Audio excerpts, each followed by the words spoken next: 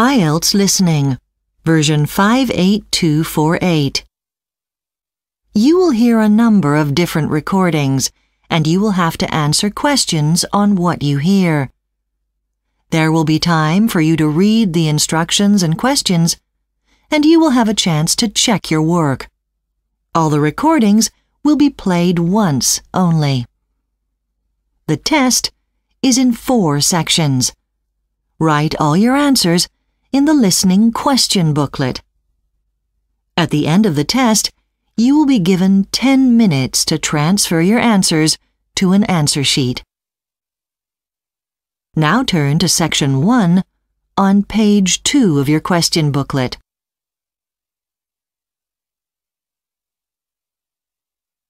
Section 1. You will hear a telephone conversation between a travel agent and a customer. First, you have some time to look at questions 1 to 6 on page 2.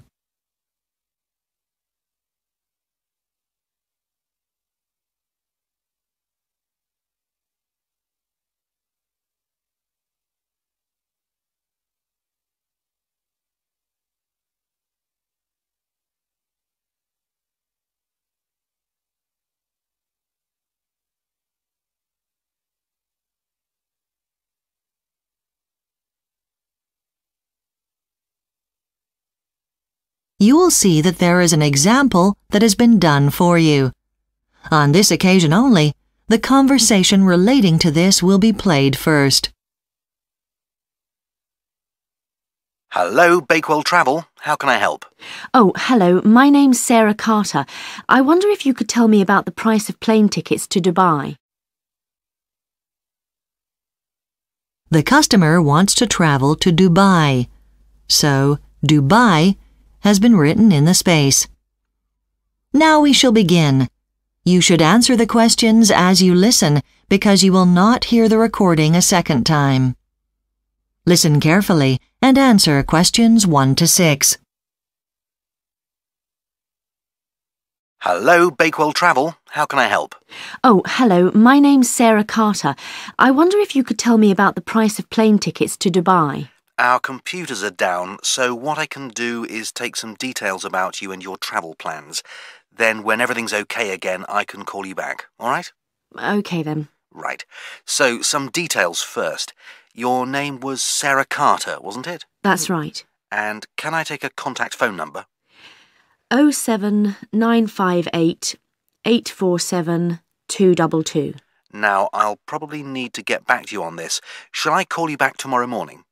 Oh, I work on Wednesdays. Can you call me back on Thursday before 12? Fine. OK, so, Mrs. Carter, how many tickets will you need? 3 adults and 4 children. So, 7 altogether. Are all the children under the age of 14? They are, yes. Which date do you wish to travel on? Well, we definitely need to be there for the 24th. So if we leave the UK on the 22nd, we'll have time to recover on the 23rd. So, the 22nd of October? Not this month, next month, November. Right. And I assume these are return tickets? Yes, we want to fly back on the Tuesday. Is that the 25th or the 26th? It's the 25th, so it's going to be a short holiday. We're going to a wedding. We're not going for a holiday. Oh, that's nice. Now, do any travellers have any special requirements? You know, special assistance with mobility and that sort of thing? Oh, well, actually, yes. My son's allergic to cheese. It makes him really, really ill. Fine. So, as soon as I can, I'll look into finding some tickets for you. Before you hear the rest of the conversation, you have some time to look at questions 7 to 10 on page 2.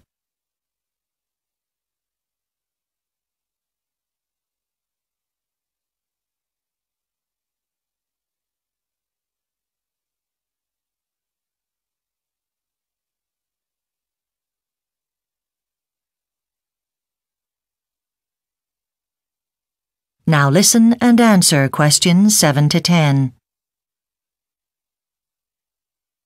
Now, I wonder if I could just ask you a couple of questions as part of our market research. Would you be happy to do that? Will this take long? Just a couple of minutes, that's all. OK. So, how many foreign visits have you made in the last 12 months? About 6, I suppose. And where was your last foreign trip? Well, I was in Egypt in May, then most recently India. Oh, nice. Yes, I'm off for some IT training in Bangalore next month, actually. And was that a vacation? I'd love to go back there for a holiday, but it was for business this time. And I presume you use the internet? I do, yes. And so you've seen our website? Yes, I had a look this morning, actually. Well, we had it redesigned a month ago, and we're keen to get feedback on how our customers find it, so... Oh, right. OK. Well, I have to say I found it terribly slow, so I just gave up and thought I'd give you a call. Oh, well, I'm sorry to hear that. But yes, it does happen sometimes. Would it be OK for us to email you with any promotional offers? I suppose so.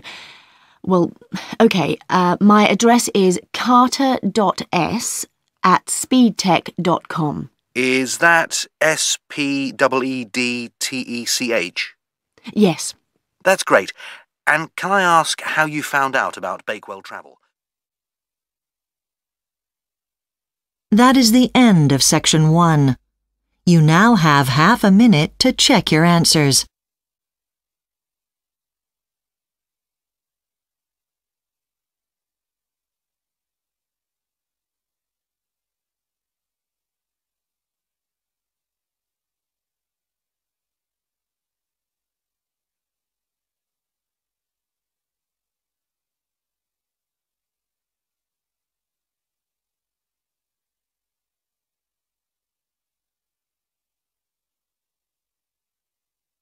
Now turn to Section 2 on page 3.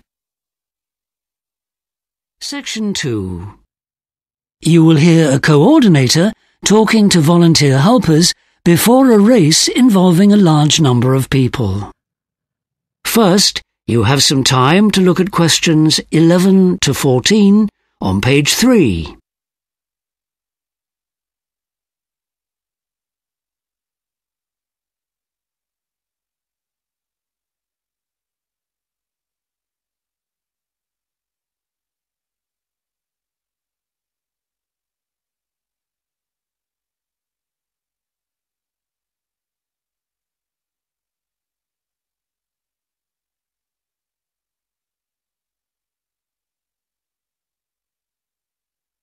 Now listen carefully and answer questions 11 to 14. Thank you for all volunteering to help us with the Bridge to Brisbane Fun Run. The purpose of this meeting is to give you some information about your duties on race day. Some of you are asking about where you can park on the day. Unfortunately, some of the usual places, down by the river for example, will be out of bounds because we'll need extra space for emergency vehicles. Probably the best option is the Jack Gray Sports Field in Barker Street. Although the closest parking lot is the Metro Shopping Complex, I would advise you not to park there as they tend to tow away people who aren't customers. At the start line, most of you will be checking that runners have the necessary gear, especially their electronic timing chip, the race number and the identity wristband. Make sure that the number is attached to the front of the running shirt or singlet, not the back. The timing chip, which records the runner's time, needs to be clipped onto one of their shoes and check that they are wearing their wristband. Some of you will be responsible for organising the starting groups. It's very important that runners start in a particular order. There is a system of colour codes. The red group are walkers and people with baby strollers. The purple group are runners that expect to finish in at less than 1 hour, and the yellow group are our elite athletes. We'd like them to start the race, and we'd like the other groups to follow after that, with the red group and the strollers at the very back. This is for their own safety. Now, we are still short on volunteers for the race day, so if you have any friends or family members who might be interested, please let us know. We're probably okay for people to help with the start, but we'll still desperately need volunteers along the race course to distribute water bottles to the runners. A few of you have offered to help with first aid, but the good people of St John's Ambulance have donated their services, so that won't be necessary. Before you hear the rest of the talk, you have some time to look at questions 15 to 20 on page 4.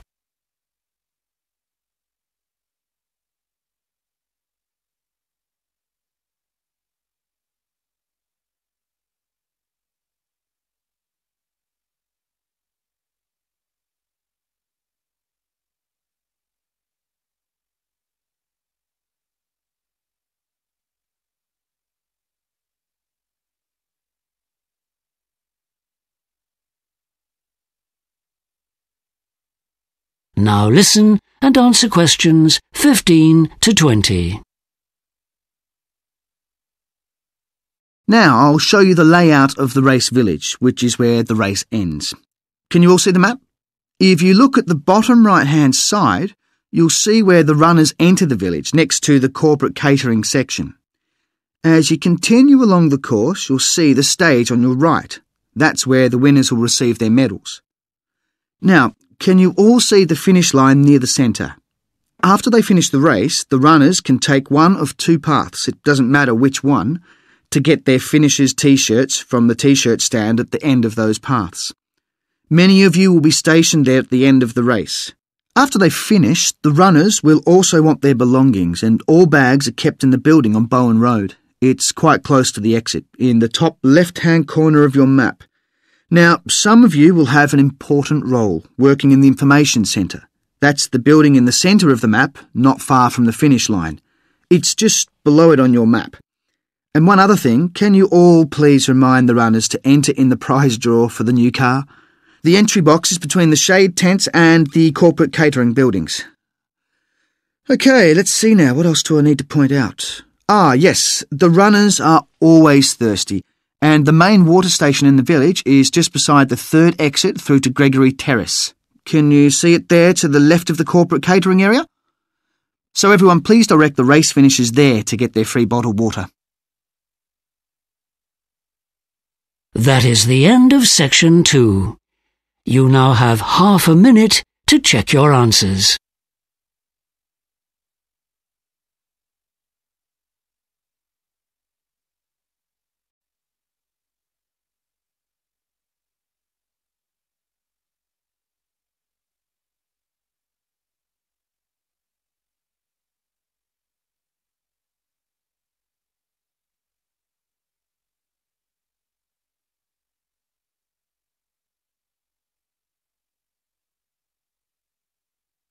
Now turn to section 3 on page 5. Section 3. You will hear a student called Joel talking to his tutor about his research into farmers' attitudes towards new developments in agriculture. First, you have some time to look at questions 21 to 26 on page 5.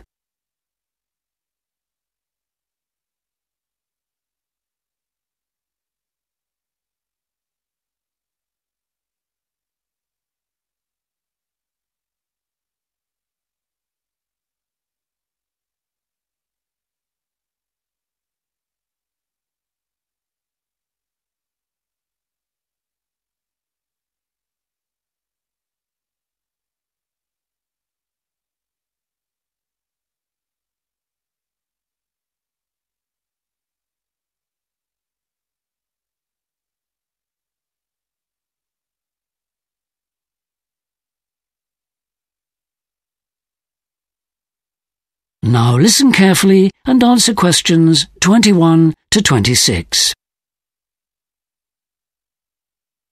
Dr. Owen? Come in, Joel. Right, so how's your research going? You're looking at how farmers feel about new technology in agriculture, aren't you? Well, actually, it's more general than that. I'm looking at their attitudes to a variety of new developments in agriculture. OK. Have you got a title for the project yet? I was thinking of something simple, like farmers' attitudes towards the adoption of new farming practices. That's possibly a bit too general. I think the title needs to be a bit more specific. What kind of farming will you be looking at? Well, that'll vary, actually. but I want to speak to each of the 10 farmers in my sample. So I've chosen farms which are all in the same region. OK. Well, I'd specify where they are then. Right. I'll amend the title to do that. OK. Is there any particular reason why you've decided to do face-to-face interviews? It'll be quite time-consuming, won't it? Yes, and I did consider doing telephone interviews for that reason, especially as it's unnecessary for me to actually see the places where they work. It's just that, in my experience, a lot of farmers don't like talking on the phone, so they'll be more likely to talk freely if I see them in person. Yes, you're probably right. Good. Then the first thing I want to investigate is how the farmers actually find out about new developments in agriculture that they might want to adopt. What sources they use. Right. So how are you going to do this? Well, I could make a checklist of sources of information for them to look at in advance, so they could tick off the ones they actually use. Things like farming magazines, farm product advertisements, television and the internet and so on. It might be more useful to ask them rather than show them a list. A spontaneous response to 1 or 2 open questions might give you a more accurate picture. All right, I'll do that then. Now, talk me through some of the other issues you want to cover.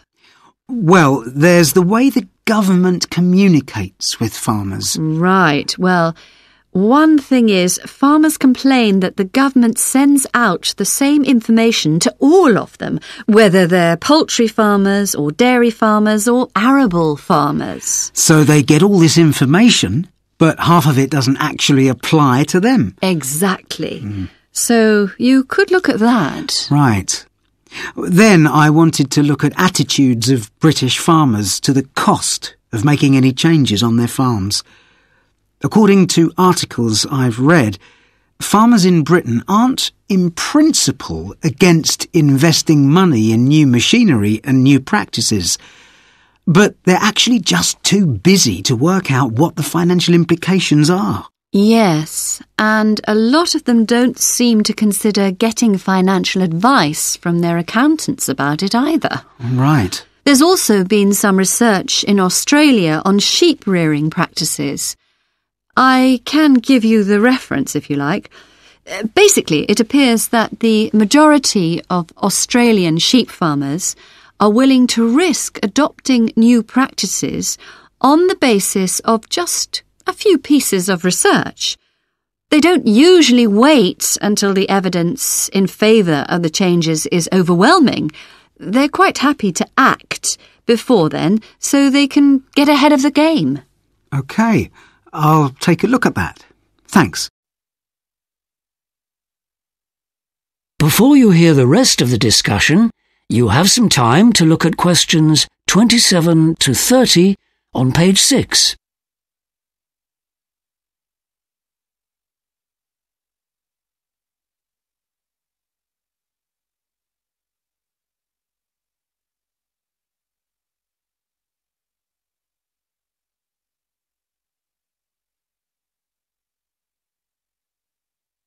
Now listen and answer questions 27 to 30. We said we'd also look at some of the reading material I've been reviewing. Yes, I had another look at Contemporary Farming Manual, which is clearly bang up to date. It covers a lot of things a farmer might want to know, but it's so dull. Absolutely. I found it really hard going. And I can't imagine any farmer wading through it. There aren't even any decent pictures. Did you have time to look at Running a Small Farm? Yes, although I only read bits of it because, despite being entertaining, it wasn't very academic. I know. And a lot of the information is either misleading or simply wrong. I'm surprised it got published at all. I don't imagine the farming press will rate it very highly. You recommend agriculture and economics. I expected that it would be really difficult. The title's a bit off-putting, but I thought it was brilliant, so I've bought it. Yes. Some people think it relies too heavily on farming practices in specific parts of the world, but the theories that underpin these are universal, and that's why it's a required textbook for anyone studying agriculture. Right. What else did you come across? I borrowed How to Survive in Farming from the library. I thought it'd be interesting background, and I liked the informal style. But it turned out to have been written years ago. Yes, and like everything else, farming fashions have changed, so it's badly in need of a new edition. Can I ask you a question about... That is the end of section 3. You now have half a minute to check your answers.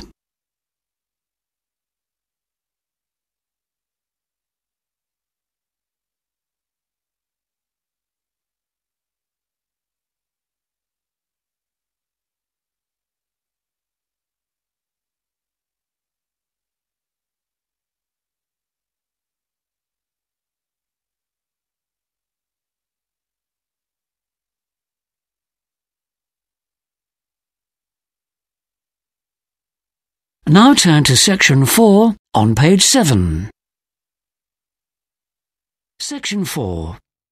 You will hear part of a lecture given by an art and design lecturer on the topic of Aboriginal textile design in Australia.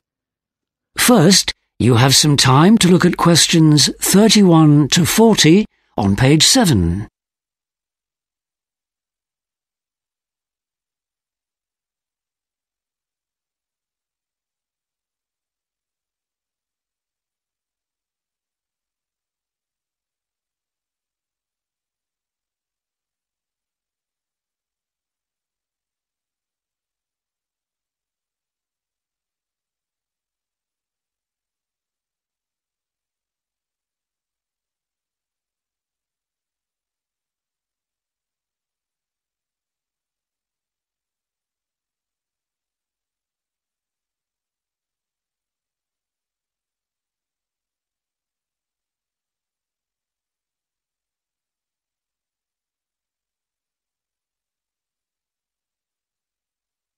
Now listen carefully and answer questions 31 to 40.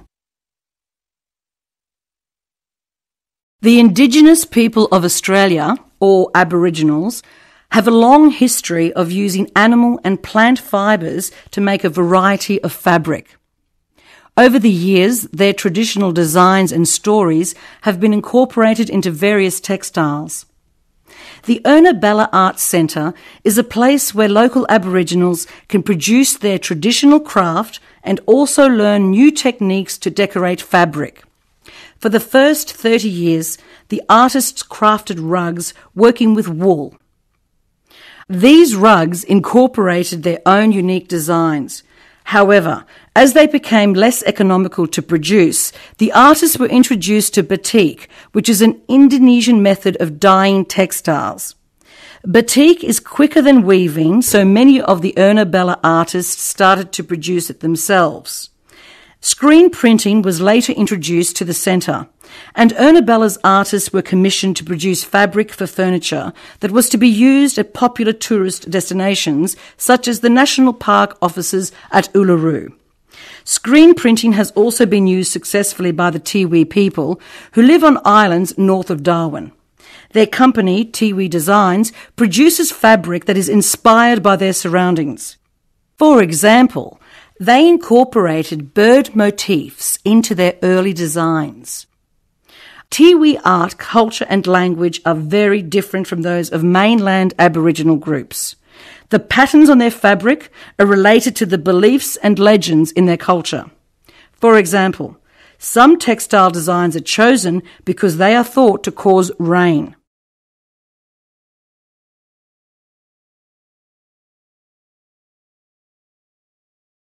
Another successful Aboriginal design company was founded by Jimmy Pike.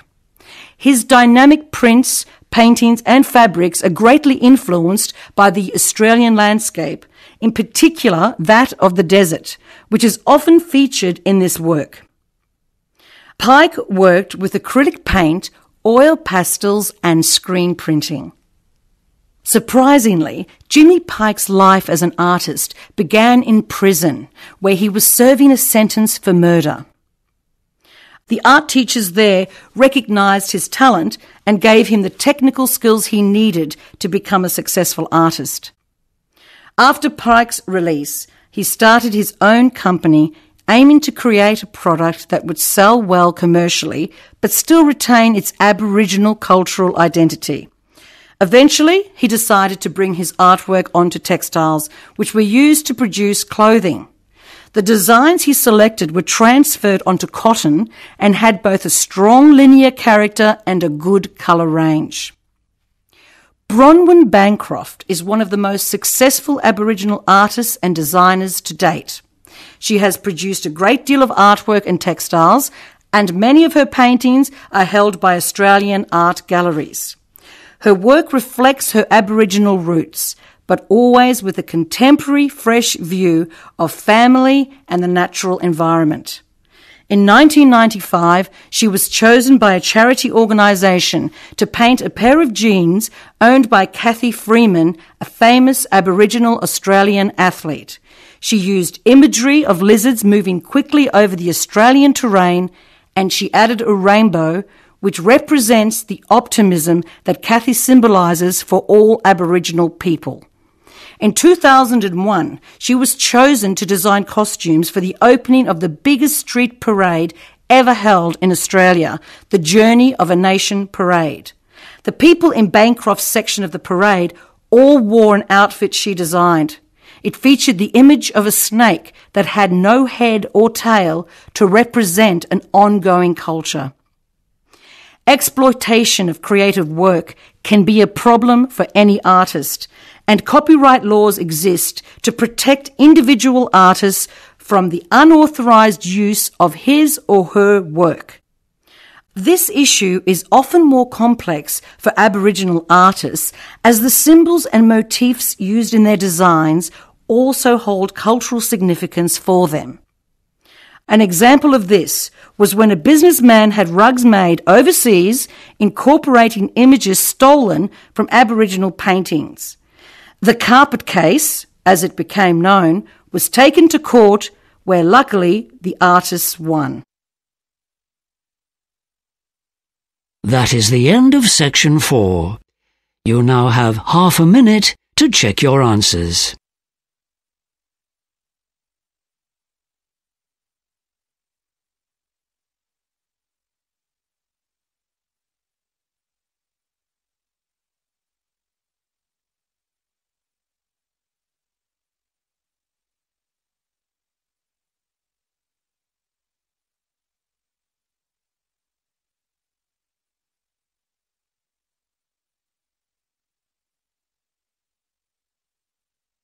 That is the end of the listening test.